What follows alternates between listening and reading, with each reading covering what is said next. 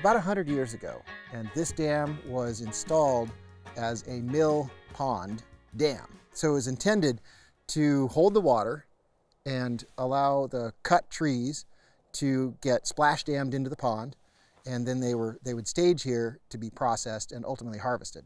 That dam lasted somewhere around 10 years before they decided to replace that dam with a concrete dam that was built in the 1920s. There was a 3.5-mile wooden flume that connected Mill Pond to the powerhouse, which is located near the mouth of Sullivan Creek.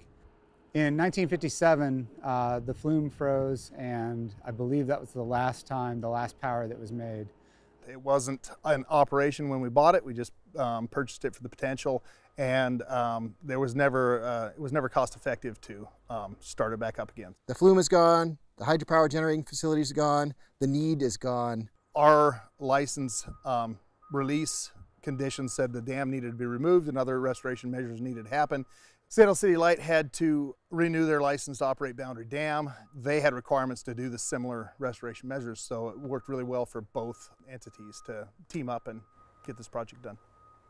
It's exciting to know that we are reestablishing some important fish habitat. It is disappointing for many of the locals to remove a flat water boating opportunity that's here. Just a beautiful body of water. We kayak on it. In fact, we kayaked on it about 2 weeks ago. Hate to see it go. The local community was able to come in during the design phase. They came to our public meetings and they offered opinions. Throughout the process, everyone recognized what the end goal was. Everyone wanted this to become the best project that we possibly could have. So all of the agencies involved knew that they played an integral role in providing City Light the opportunity and the capacity to be able to pull this project off in the best possible way. Although we're losing an asset in what is Mill Pond, we're gaining an asset. We're going to see this become a mosaic of floodplains, channels, wetlands.